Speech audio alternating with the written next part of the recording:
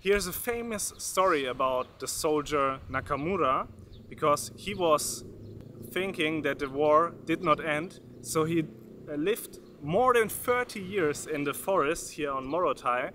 So let's find out about his story. You wanna join me for a ride? The museum is open. Yeah? Yes. Okay. Because I have to do this.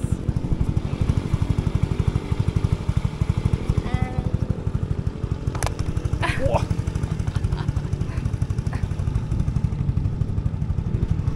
Subtitles.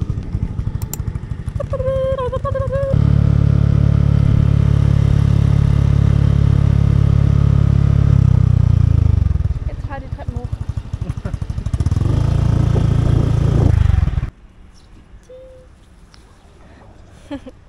We are now at the Trikora Museum. This is a museum from the Second World War. And here's a famous story about the soldier Nakamura, because he was thinking that the war did not end, so he lived more than 30 years in the forest here on Morotai. And the museum is about the Second World War. And you need to imagine on Morotai. Morotai was a really important base for the Japanese military, because they wanted to control from here all the surrounding of the ocean area, to have more control about the Allied troops and to fight them. And actually in 1944 there was a crazy thing happening here, because the Allied troops stormed Morotai Islands, and here were actually 500 Japanese soldiers based on Morotai, and they have built up everywhere stations to defend the island, obviously. And also they have tried to build up many tents, so that the Allied troops would think that there are not only 500 of them, but that there is like an invasion of Japanese soldiers. But actually it was only a fake, and the Allied troops didn't believe the fake, so they have stormed the island with more than 15,000 soldiers. So you can imagine 500 against 15,000, that's really a number. And in the end, the Allied troops win the war against Japan, and in 1944 Japan gave up, and normally the war was finished. And now a really crazy story is coming on top of it, because it's about the soldier Nakamura.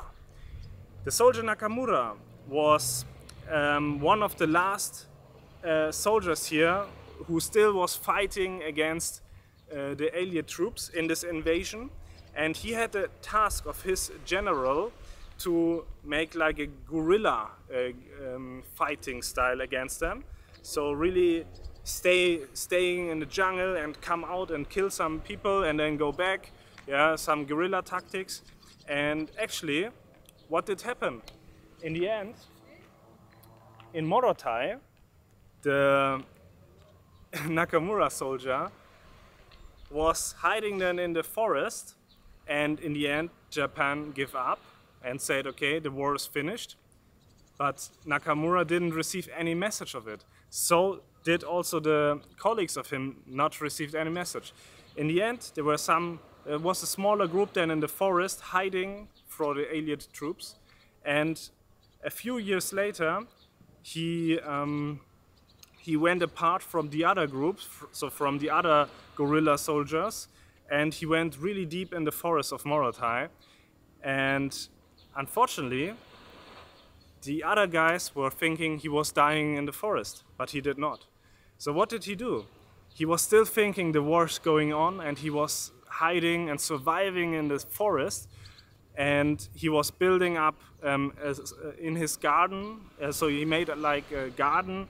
He built up like a tent, and he still had his weapon with him, but he did not want to use it, of course.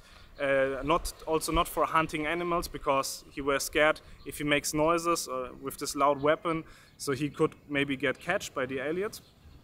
So in the end, he only made fire in the night, so that the smoke will not give a hint to where he's located at.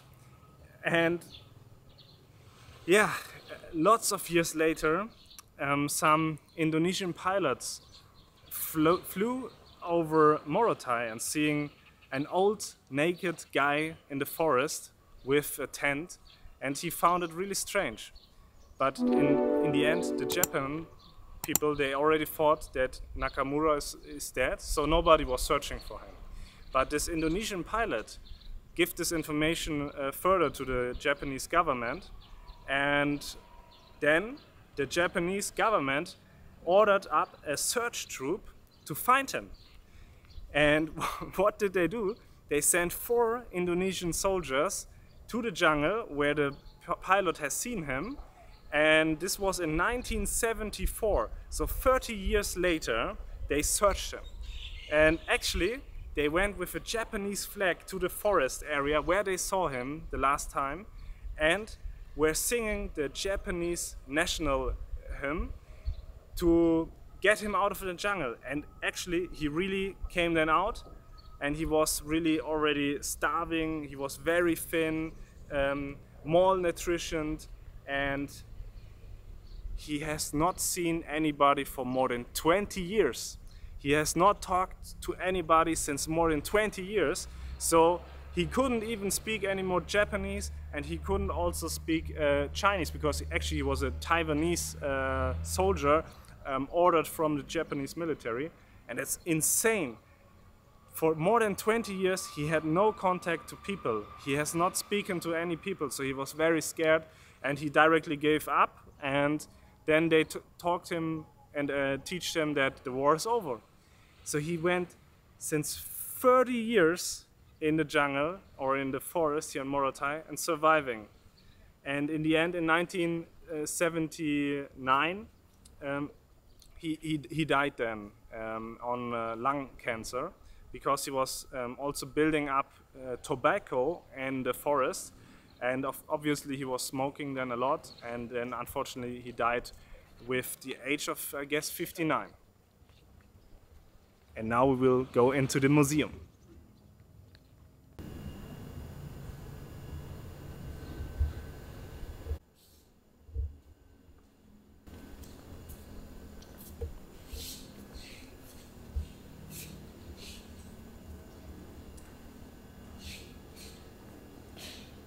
Smiley.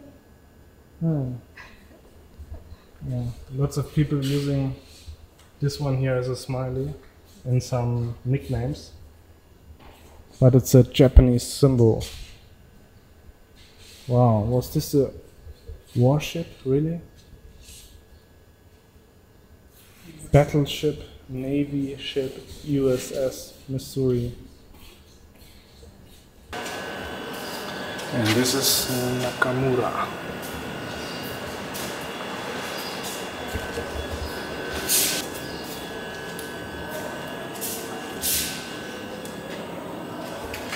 Wow.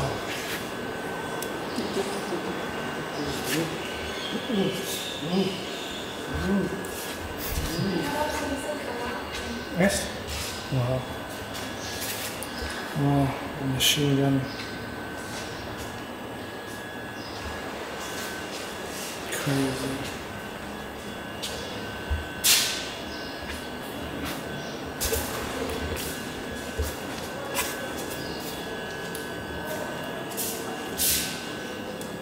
So what you can see here now is the Japanese have built 7 lanes on the airport for bringing more stuff to the Morotai island and more stock. Yeah. 7 lanes. Wow.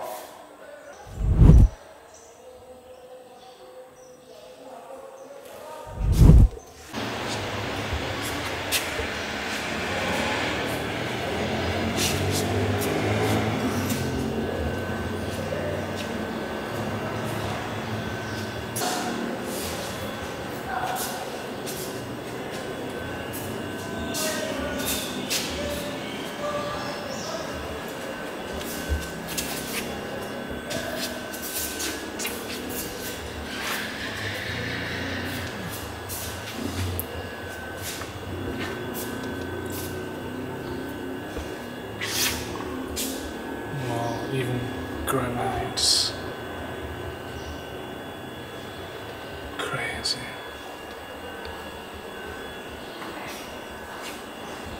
Morotai.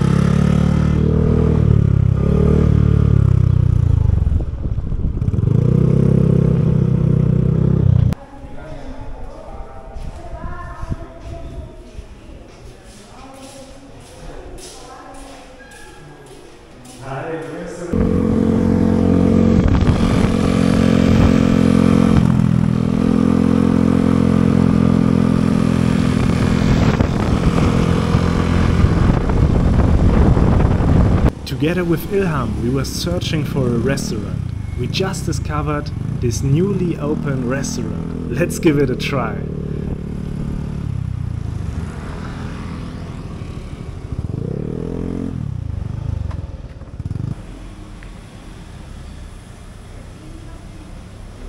Finally. Yes. Just as we entered the restaurant, a heavy rain shower started.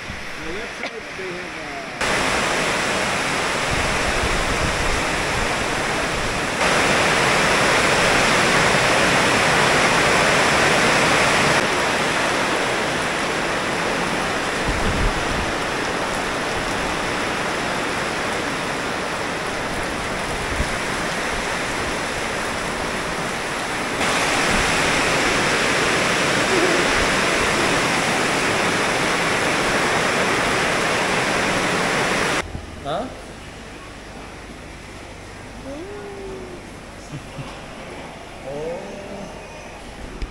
Finally vegetables!